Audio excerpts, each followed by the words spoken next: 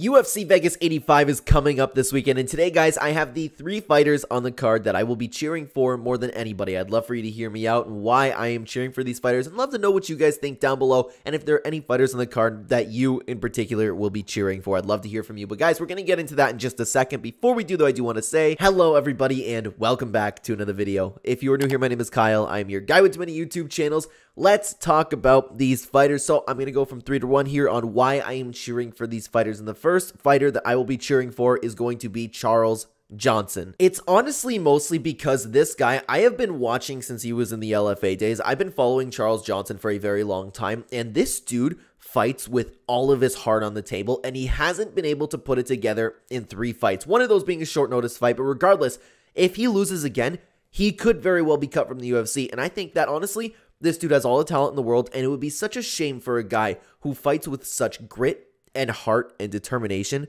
to get cut from the UFC. And that's honestly what could happen because he can't put it together, and I'm really pulling for him. And I do like Azad as well, honestly. I do, but if he could get wrestled again in this fight, and he could get held down. That's something that he really, really needs to do, but he has such fun striking. He's always a blast to watch, Charles Johnson, and honestly, he is much better than his 13-6 record, so I will be cheering and pulling for Charles Johnson to get the win this weekend. Now, guys, for the next fighter, to be honest with you, it's more of an I don't like this fighter type thing, so the next fighter that I will be cheering for is going to be Diana Belbita. Now, nothing wrong with Diana Belbita, I just don't really, I don't like her, I don't dislike her, I just, honestly, I don't care for her. She's not that, like, great in the division, right, but it's just, I really want to see Molly McCann lose, dude. One of the cringiest moments in UFC history was Molly McCann with that belt like this, like, yeah, and then she just loses, you know? It's so cringy to me. Molly McCann always bothered me, like, from the point where she's constantly trying to, like, feed off of any little attention that Patty Pillman has.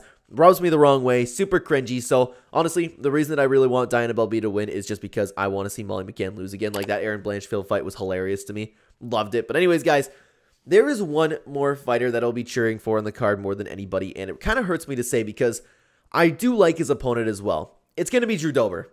It's going to be Drew Dober. Guys, it's tough because I really like Money Moicano. He is hilarious. He's a great fighter. I want to see him come back after his injury, but at the end of the day, I really, really always want to cheer for Drew Dober. Some guy who always puts on a show for the fans, always is here for us, always takes on the tough up-and-comers that nobody in the lightweight division will take on, and I just really would love to see Drew Dober one day. Actually, I don't know how old Drew Dober is at this point.